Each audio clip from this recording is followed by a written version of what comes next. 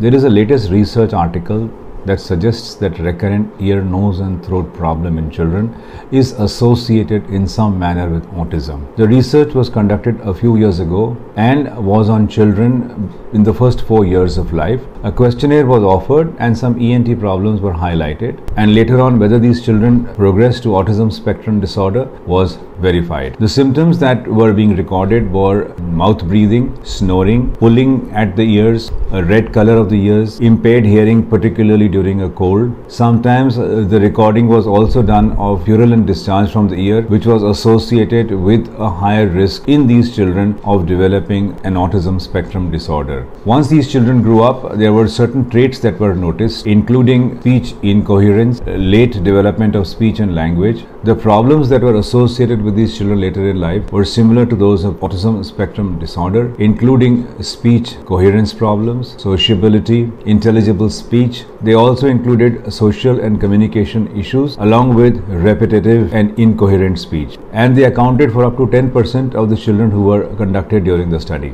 These disorders in children must be detected and treated early, so that even if there is a chance of developing and going and progressing towards autism spectrum disorder, we should be able to abort this. So if your child has recurrent ear, nose and throat issues, it is important to address those issues and to have the child treated as soon as possible.